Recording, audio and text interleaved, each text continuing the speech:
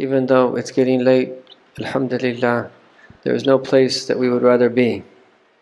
And as we have heard in everything that has been said, these are gatherings that nourish us at the very, very, very depth of our being.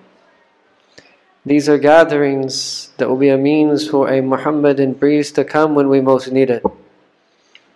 We were listening recently to a post that will come out soon, inshaAllah ta'ala, about one of our teachers telling a story about an individual who was having difficulty in his deen and made an intention to actually renounce his religion.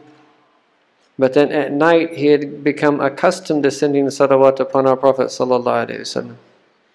And he decided to still do those salawats, and he started to then wrestle internally. There was a wrestling match between his heart and his mind. And he said that if I'm going to renounce my religion, that means that the Prophet Muhammad is not telling the truth. And he says that is impossible. And it was remembering the Rasul ﷺ in that moment and reflecting upon him and knowing with absolute conviction that he is true and that he tells the truth and everything that he brought is true and everything that he informed us about is true, is what saved this individual. And this is what happens when we're in times of most need, in the most subtle of ways that you can never possibly imagine. There is no possible way to put a price on gatherings of remembrance, on these moments of purity. These are what are going to really, really matter when we really, really need it. And as we've heard, is that even though we're only a few people here, from different places, this beautiful cornucopia of beauty, which is ultimately a sign from Allah subhanahu wa ta'ala, we should make the intention to be here on behalf of our people, or other people that live in these lands that don't have the ability to be here. And then each intention that we make to be here for our people, there will be a channel that opens up for them to be able to receive. And that this is what we hope, is that these lands become fertile for the sunnah of our Prophet sallallahu alaihi wasallam. Make the intention when you hear the moda and you're saying marhaban, marhaban, ya nur aini, and you're welcoming the light of your eyes. Without him we would be blind, sallallahu alaihi wasallam. He is truly the light of our eyes outwardly and of our essence and our entire being. Salawatu rabbi wa salamu alayhi. Make the intention to welcome the messenger to these lands on behalf of our people. Make the intention to host him in these lands, metaphorically speaking, through the coming of his teachings. The way that Sayyidina Abu Ayyub al-Ansari hosted him sallallahu alaihi wasallam when he reached Medina. Make the intention to serve anyway. In the beautiful poem we heard last night from Sayyidi Nadar, is that to welcome those who are like those blessed little girls did, and to serve, even if it be holding the saddlebag, whatever it might be. This is true izzah, this is true honor. Everything in creation wishes to serve the Prophet sallallahu alaihi wasallam. And in these beautiful lines of poetry, the Shaykh Yusuf al-Nabahani said when he was speaking about the sandals of the Rasul, which we wear on our head, because ultimately is that those blessed sandals ascended above the seven heavens. Ala ratsi hadal kawn na'lu Muhammadan alat fa jami' al-khalqi tahta dhilalihi, is that he ascended sallallahu alaihi wasallam above the seven heavens, and he was wearing his blessed sandals, and all of creation was beneath him in a real way. Lada tuwa Musa nudiya ikhla'u وفي مقام القرب لم يؤمر بخلع نعله. That Moses in the sacred valley of Tuwa was asked to take off his two sandals. فَخْرَعْنَ عَلَيْكَ إِنَّكَ بِالْوَادِ الْمُقَدَّسِ طُوَى. You're in the sacred valley of Tuwa. But our Prophet in the station of proximity was not asked to take off his two sandals sallallahu alaihi wasallam. And there's deep, deep, deep spiritual significance in that. The maqam of Sayyidina Musa is great, but no one was as close to the Lord of the heavens and the earth like our Prophet Muhammad sallallahu alaihi wasallam. And then he goes on to say that mithalan, that this image that he himself that created of how the sandal actually looks, this was an honor for him to serve it. That he goes on to say is that the tijan of the muluki hawasidu is that tamanna maqam al-qurbi minhu al-faraqidu, is that the stars wished that they could be like the dust underneath these blessed sandals of our Prophet ﷺ, and the crowns of kings were envious. They wish they could as well. We will realize, and one of the masters of all of these adab is Shaykh Yusuf al-Nabahani. He was someone that mastered abdab. Ana abdun li abdihi wa li abdil abdi abdun kada bi ghayr intihai. I am a servant of his servant of a servant of his servant, and thus without any end. This is the way these people are. They realize the sharaf of the risala, the honor that the message that our Prophet brought sallallahu alaihi wasallam. But the secret to all of this is opening up your light, your heart to the light of Sayyidina Muhammad, whereby which that you have a deep, profound, intimate connection with him sallallahu alaihi wasallam. And you start to recognize that he is the Sirat al-Mustaqim. He is the straight path. And he is, sallallahu alayhi wa sallam, the Urwat al-Wuthqa.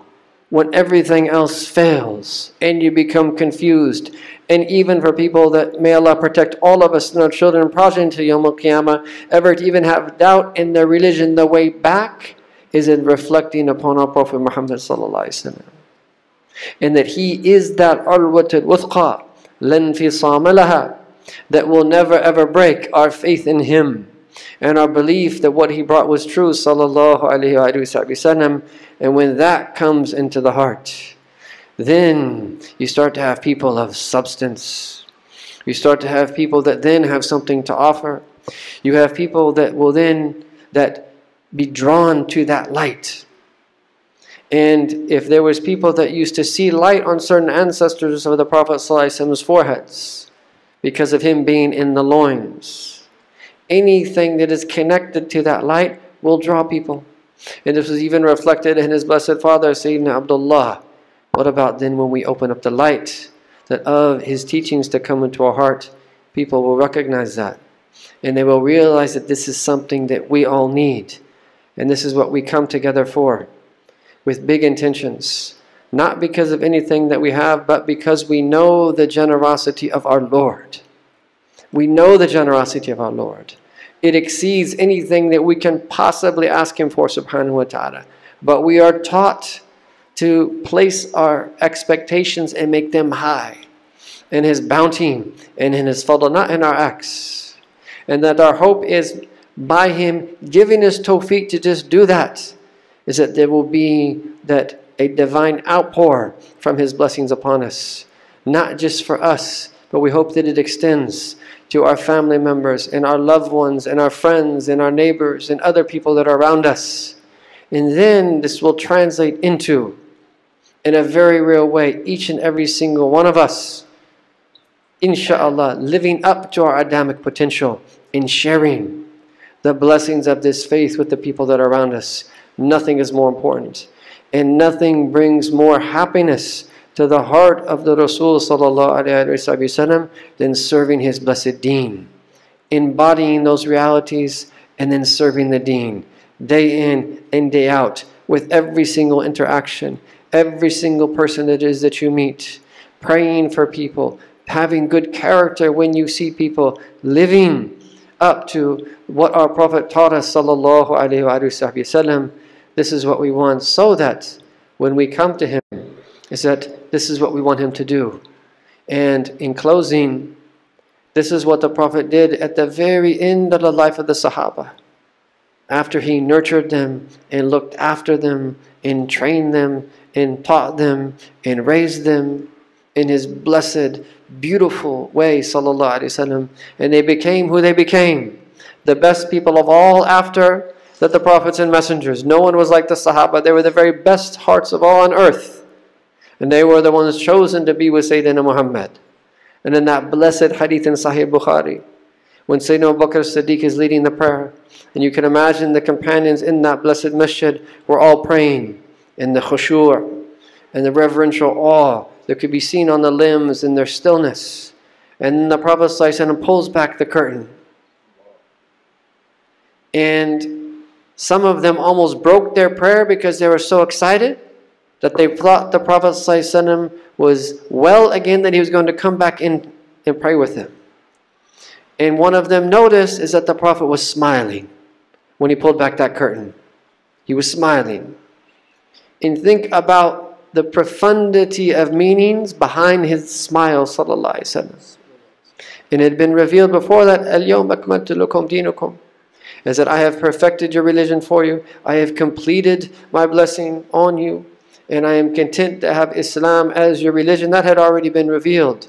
This was very, very late. This was just before he passed. But that smile indicated is that our Prophet ﷺ بَلَّغَ الْأَمَانَةِ, is that he had conveyed the trust, وَنَصَحَ الْأُمَّةِ, and that he had advised his blessed ummah, and they had bodied those realities. And that smile indicated now that he had fulfilled his mission. إِذَا جَاءَ نَصْرُ اللَّهِ وَالْفَتْحِ وَرَأَيْتَ النَّاسَ يَدْخُلُونَ فِي دِينِ اللَّهِ أَفْوَاجًا فَسَبِّحْ بِحَمْدِ رَبِّكَ وَاسْتَغْفِرْهُ that كَانَ تَوَّابًا, is that he had conveyed the mission, and that those verses indicated the qurb of the ajal of the Habib, that he was going to return to Allah soon, because he wasn't meant to be here forever on earth. This world is not worthy of that.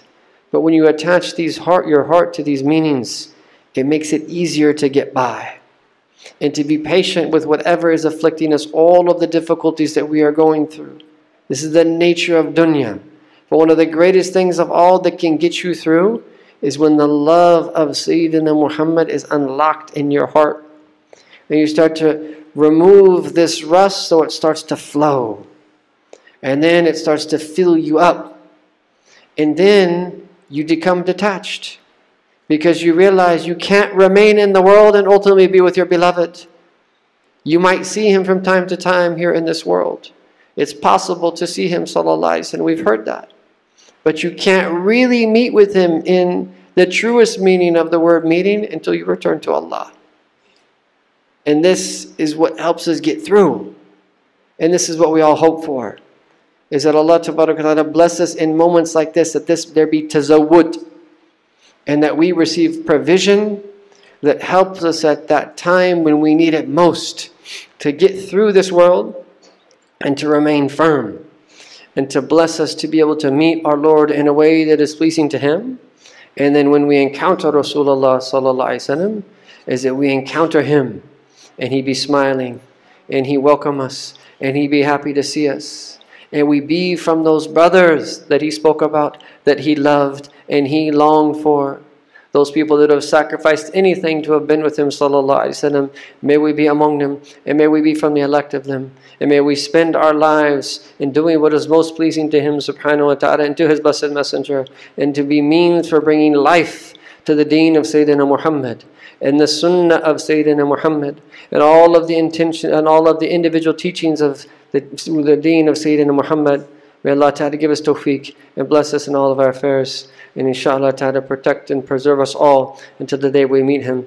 May the very last thing that we say when we exit this world be La ilaha illallah Muhammadur Rasulullah, completely actualizing its meanings inwardly and outwardly. Wa sallallahu ala sayyidina Muhammadin wa ala alihi wa sahbihi wa sallam. Walhamdulillahi rabbil alamin.